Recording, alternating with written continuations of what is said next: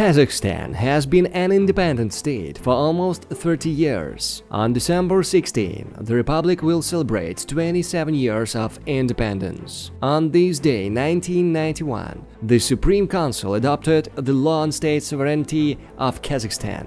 It was the last republic of the former Soviet Union which adopted an independence law.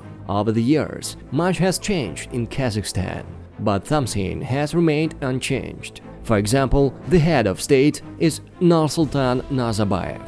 His way to power began in 1989 when Nazarbayev became the first secretary of the Central Committee of Kazakhstan. And when in the 91st year of the Republic of Kazakhstan held presidential elections, he was voted nearly 99% of voters. When in the 1991st year of the Republic of Kazakhstan held presidential election, for him voted nearly 99% of voters. However, there were no other candidates on the ballot, almost 30 years in the presidency. Therefore, he became the absolute record holder for the duration of his stay in power in the post-Soviet territory.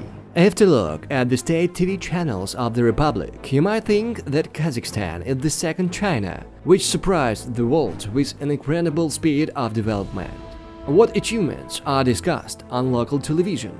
For example, the fact that in the first 5 years of its independence, Kazakhstan closed the nuclear test site, joined to the UN, and got its own national currency. To the 21st century, he formed the strategy for the development of Kazakhstan until 2030 and opened the Kashagan oil and gas field. He received the Pope himself and also held a Congress of World Religions. And of course, he joined the Customs Union. However, other indications are much more important, such as the standard of living, freedom of speech, and the rule of law. These are the indicators that do not create a beautiful picture, but directly influence the lives of ordinary people. The independent charity The Legitim Institute has published a rating of the level of life of the population of countries of the world in 2018. In this list, Kazakhstan ranks 73rd out of 149 possible. Well, not the worst indications, but let's look at these figures a little more closely.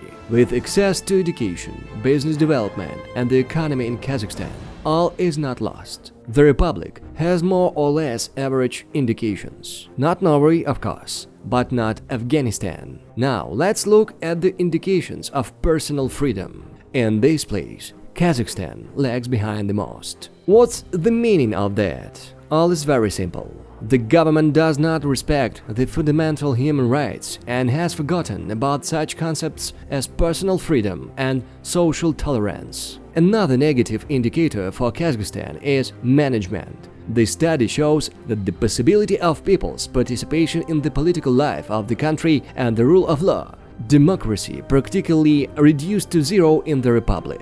The standard of living in Kazakhstan leaves much to be desired. In 2018, the lack of water is still one of the key problems of the republic. In some areas, up to 80% of the rural population doesn't have access to the central water supply. Even the state program Drinking Water didn't help.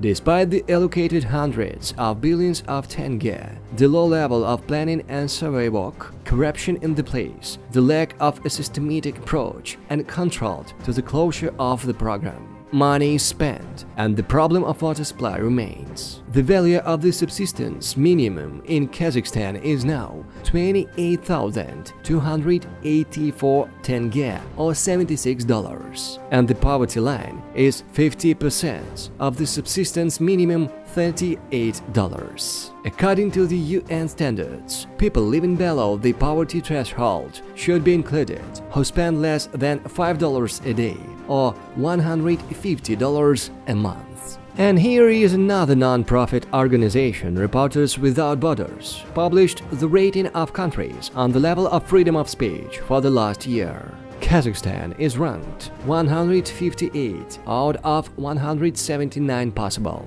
One of the last high-profile cases which demonstrated the death of freedom of speech in the country was the defeat in the court of local internet mass media, Media Rattle and Forbes. The last year, the court condemned the journalist of these publications to a substantial fine of more than 50 million of local currency in favor of the former Minister of State Revenue and now entrepreneur of Zeynullah Kakimkhanov and his son.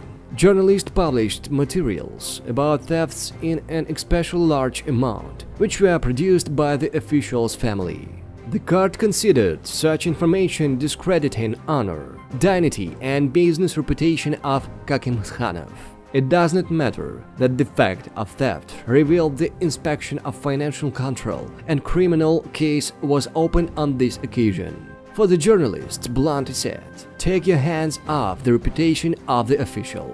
These are simple numbers that speak for themselves. Since the beginning of 2018, 39 criminal charges have been brought in connection to the right of freedom of the expression. And this is not the final indicator. This is little time left until the end of the year. The current government, of course, has a different opinion. Minister of Information and Communication of Kazakhstan, Dauren Abayev, believes that the press of the Republic is free. You have no one hand doesn't beat, sincerely outraged by the minister to the question of journalists. That's what indicators are now estimated freedom of speech in the country. Back in 2013, Nursultan Nazarbayev signed the law about personal data and their protection, and everything would be fine. Only here in the document, it's not specified what data can be considered personal. Therefore, such a verdict is made at the discretion of the judges and those who influence them. In fact, any information in Kazakhstan can be called personal, and to fine or imprison a journalist for distributing it. As you know, living in Kazakhstan is good only if you have a couple of $1 million, a better billions. Forbes published a list of 50 richest businessmen of Kazakhstan. Their total wealth exceeds 26 billion. The first place in this list of honor is the daughter of President Nazarbayev, Dinara Kulibayeva, and her husband. Kazakhstan is impossible to imagine without Nursultan Nazarbayev. However, the first and only president for today is 78 years old. For the first time in the history of his reign, gossips are beginning to spread that he may soon leave his chair. Will Kazakhstan have a chance to become a democratic state where freedom of speech and human rights are respected? Difficulty to tell. In the meantime, the young republic is celebrating its 27th anniversary.